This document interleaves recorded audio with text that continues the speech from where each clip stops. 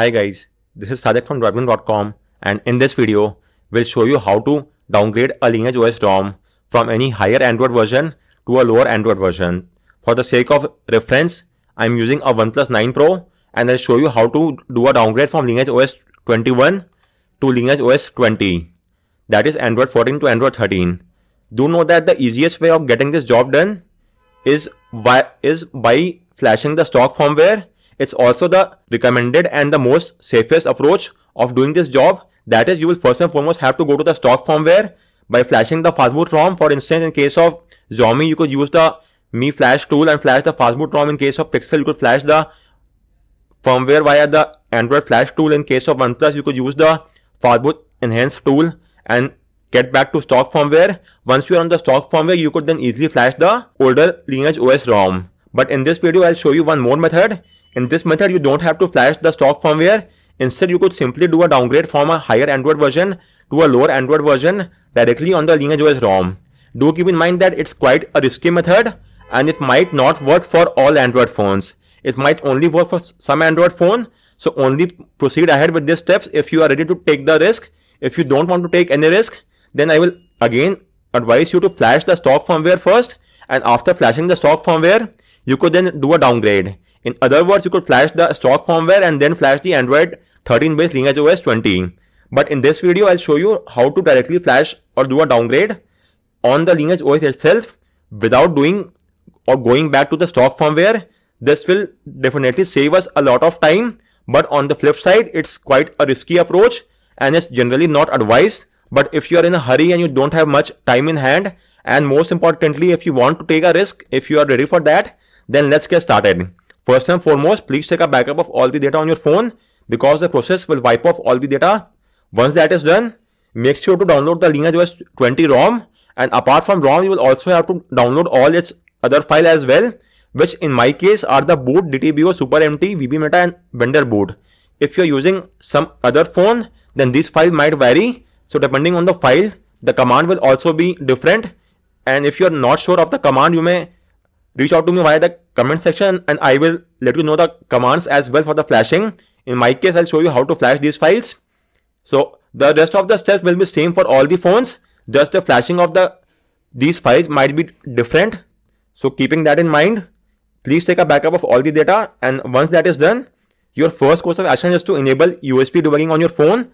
So go to the settings menu, then go to about phone and tap on build number 7 times. You will get a prompt that you are now a developer. So go back, go to system, and you should now see developer option. Go there and enable the toggle next to USB debugging. You will get a prompt on your phone. Tap on OK. And if you get an RC key prompt as well, in that case also tap on OK or allow.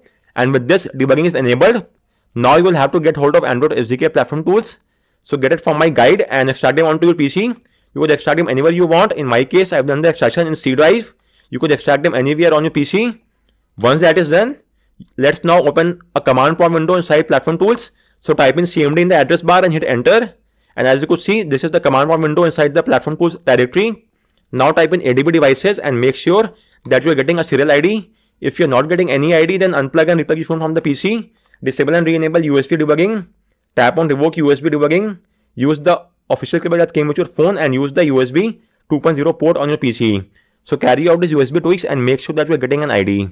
Once you're getting this ID, your next course of action is to boot your phone to fastboot mode.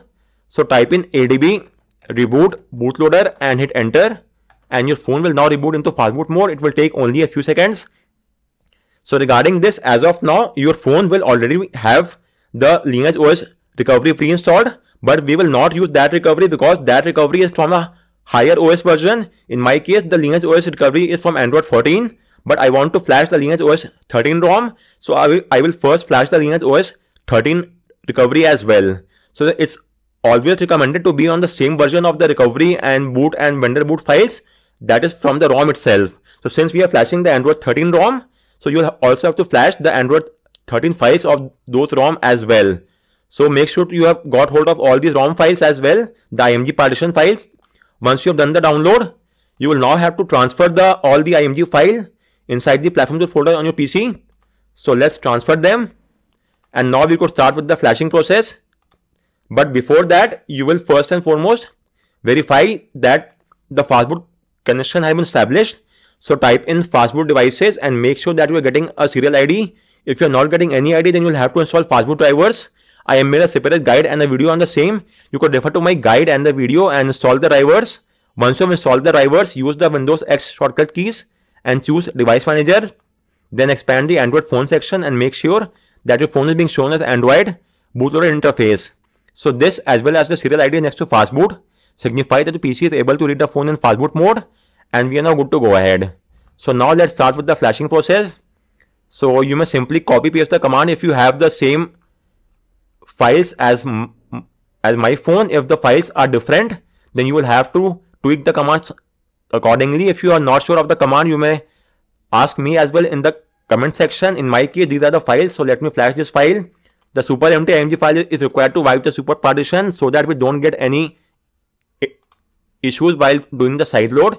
You could refer to my guide and know more about this issue as well.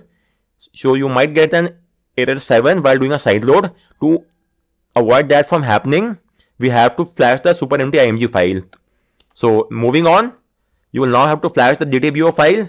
Again, I am repeating, these files are for my phone. In your case, it might be different. So you will have to use the same command accordingly. Then it's the vendor boot file. So let's flash that as well. After that, you will have to flash the VBMeta file. So copy and paste the command here as well. Then you have to flash the boot file. So let's flash the boot file. After flashing the boot file, you will now have to reboot your phone to the recovery mode.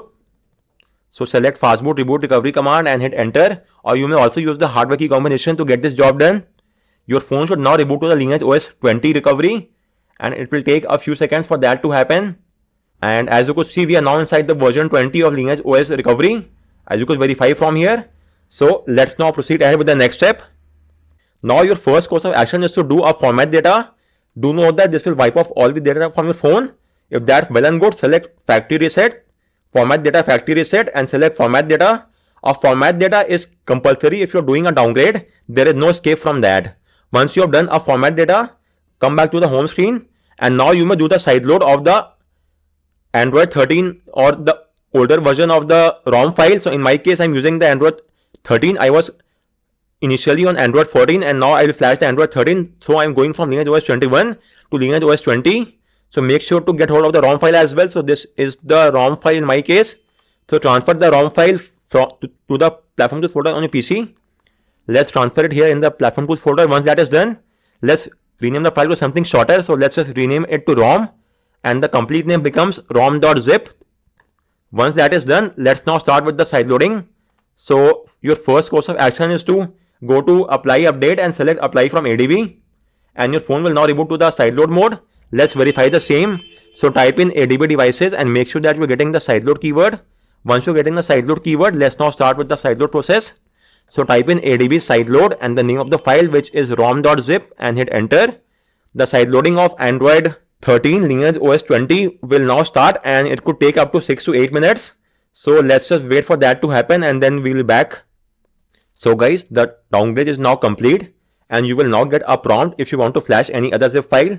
So if you want to flash the GApps or a Magic zip or any other mod zip file, then tap on yes.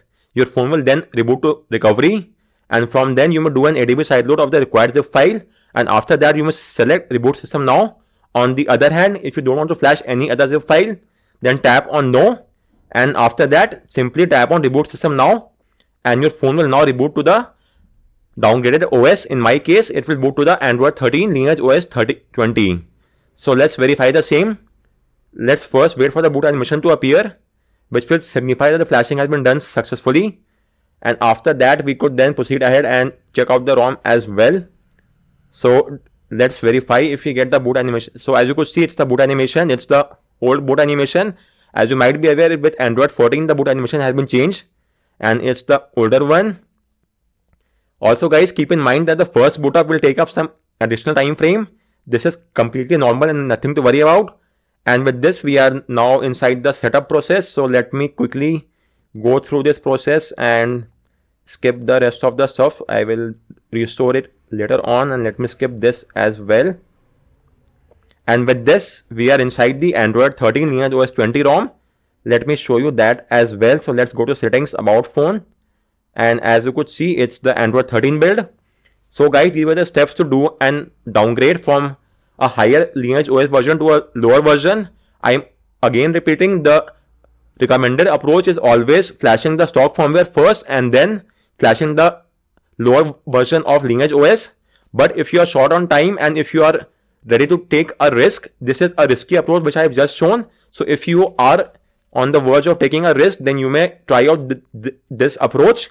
In most cases, it should work. Depending on the phone, I guess it will mostly work, but in some cases, you might come across a few issues. So if you don't want to take any risk, then once again, I will tell you to opt the safest approach of flashing the stock firmware first and then flashing the lower OS of the Lineage OS. Or you could simply, if you want to take a risk, do a sideload of the lower version of the Lineage OS. But before that, the most important thing is to do a factory reset. If you don't do a reset, then the downgrade will fail and your phone will not boot to the OS. So do a factory reset and that should rectify the issue and you will be able to boot to the OS. On that note, I round up this video. If you have any queries with regard to any of the steps, do let me know in the comment section, and thanks a lot for watching.